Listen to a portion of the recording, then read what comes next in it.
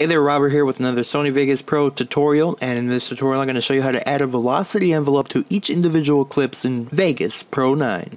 So what this does is it actually allows you to speed up, slow down, or even freeze a clip quickly and easily in individual clips. So what you want to do is right click, choose Insert, Remove Envelope, choose Velocity, and now you get this little green line.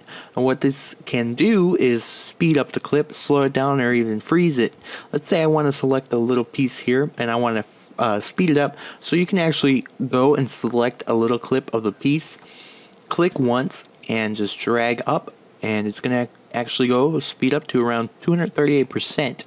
Now I'm going to click another little clip here, and I'm going to click once and drag this down. I'm actually going to right click, and you can choose different fades, linear, fast, slow, and I'm going to click hold, and what this is going to do, it should freeze the clip, which it doesn't, probably because we actually want to set the velocity to 0% instead of 24%. So set to 0%, and then I'm going to add a little selection here.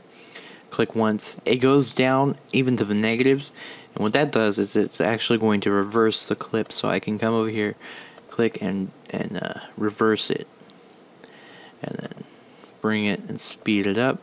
And what you can use this for is, you know, different sporting videos such as skateboarding. When they go up a ramp, you can pause it and then like speed it up or something, add different effects. So here it goes, it speeds up, and then what did I do next? I froze it, slowed it down, reversed it, and sped it up again. So that's how you can use the velocity envelopes to individual clips in Sony Vegas. I hope this helped. Thank you for watching, and until next time, take care.